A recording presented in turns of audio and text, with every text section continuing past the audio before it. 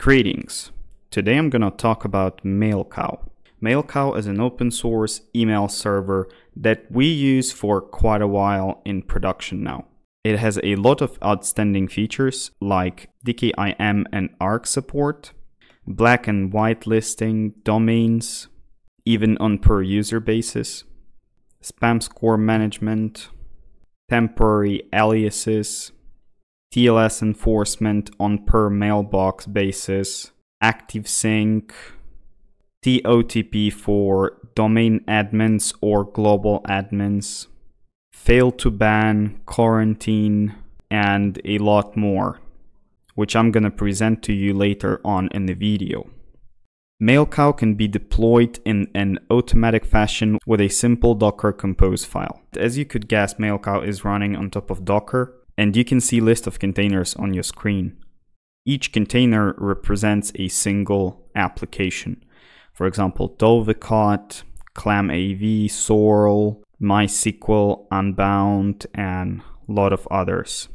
Important thing to note here is that you need to properly take care of Docker volumes, otherwise you can lose your email data. Here is the MailCow admin page. We've been using it in production for about a year or so and didn't have any problems. Updates are always going smooth and developers are adding a lot of new features. Product is rock solid. Developer team is based in Germany and at the moment it has a lot of community support as well. Let me quickly log into admin web interface and show you the capabilities of this server. As I said before, server is capable of managing TOTP for admin logins, and here is how it looks like. By the way, you can add multiple OTP tokens to one admin account. In case if you have multiple admins, it's easier to manage it this way. Nothing really fancy is happening on the Access tab. Here we have our unique instance ID.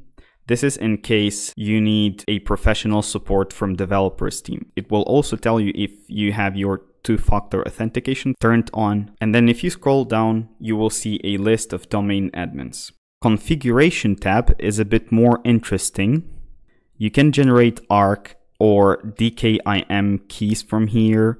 You can set forwarding hosts, fail to ban parameters, quarantine, and customize the login page for admin interface. For example, I've uploaded our company logo and then changed few text labels on it. Quarantine section will give you some control over quarantine retentions per mailbox, maximum size of large quarantine elements, or maximum spam age in days. This section will also let you set up notification email template, but please keep in mind that by default it will not send any email notifications about quarantine items to any users. It has to be set on per mailbox basis. We also have some mail routing options here. System Mail tab allows you to send an email to all of the recipients on your mail server. For example, if you want to notify them about the upcoming update, or if mail server will be down for some time due to maintenance. And we also have a queue manager in here. This was configuration and details. Now, if we go to system information, we can see how much space is left on the hard drive and then status of every container that's running on this system. Then logs section will give you logs about postfix, Dovecot, Sogo, NetFilter, AutoDiscover, and some other logs. Let's move down to mail setup now. Here we can add a new domain, delete old ones, or check if we have the right DNS settings. For example, if I go to my second domain and press DNS help, it will show me exactly what's happening. I couldn't set up TLSA records on my DNS panel because my provider does not support that. That's why I have all of these failed checks in here, but the rest of it is okay. Now Mailboxes tab. In here, we see all of the mailbox that are present on our system. We can log in as user to the admin interface, or we can view user's mailbox. Viewing user's mailbox function is optional, and you can disable it if, for example, your organization does not allow that. The nice part in here is that you can see number of messages that certain mailbox received and how full each one of the mailboxes is. Resources tab is public resources like rooms or public calendars. Aliases tab will allow you to add alias to any one of the mailboxes.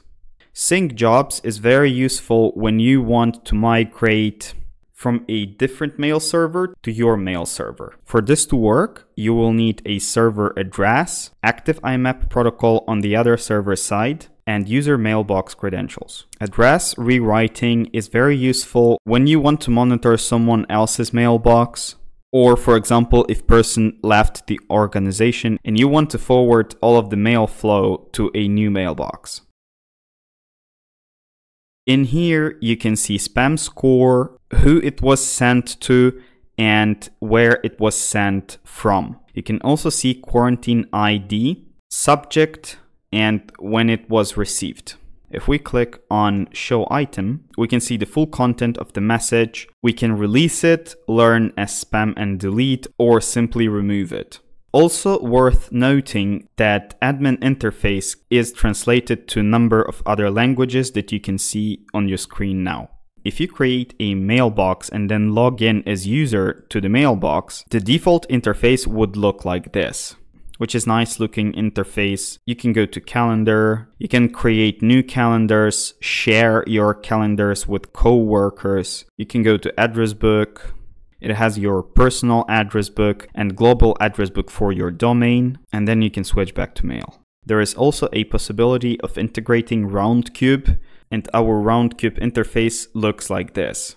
It's also got a address book, personal and global. The only thing it doesn't have at the moment is calendar, but I'm working on integrating the Roundcube calendar. Overall, MailCow is a great system. It's been working for us for last year, no problem. I really recommend it. If you have any questions about it, leave your comments down below.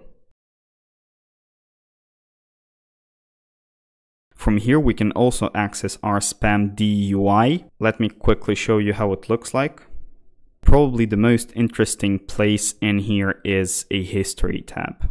We can see a list of emails that arrived to our server or left our server.